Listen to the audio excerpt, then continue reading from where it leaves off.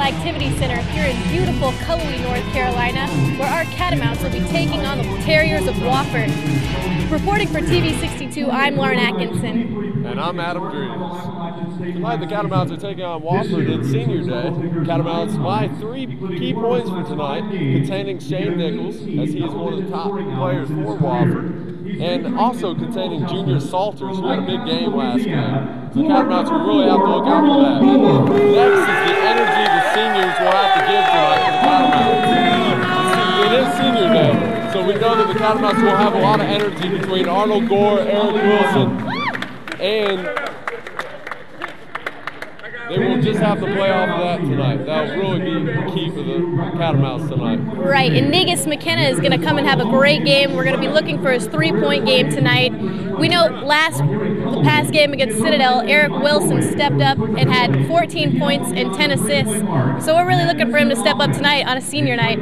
Oh yeah, that definitely will be key tonight. Senior night is definitely important. I know you played soccer and you had your senior day. How important is it for a senior to really come out and play well on Senior Day? Well, it's actually a very nerve-wracking game because you're like, this is my last game at home. I want to show everyone. Usually your family's here. It's your night to shine, and everybody's looking for you to dominate. So I know that our boys are going to do well tonight.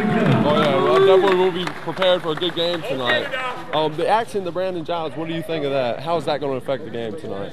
Well, Brandon Giles is out with an elbow injury that he sustained in a car accident last weekend. So, he's a top scorer on this team. We can only hope that with our senior leadership today, we can have someone step up and take the place of the points that he normally scores. Oh, yeah, that definitely is key tonight. Brandon, he adds a little something the Catamounts need. That's athleticism, his 3-point shooting. All that is key for the Catamounts. And I really expect Arnold Gore to step up tonight. He has that type of athleticism. He's shown at times in the past 3 games that he can really just step up and fill that void if needed. Absolutely. He's got the type of game where he can, take him from the outside and go inside. If he plays his game tonight, we should have no problem taking out the Wofford Terriers. Brigham Waggoner is another key player, and the Catamounts will have to go to him tonight. Brigham is going to have a great game here.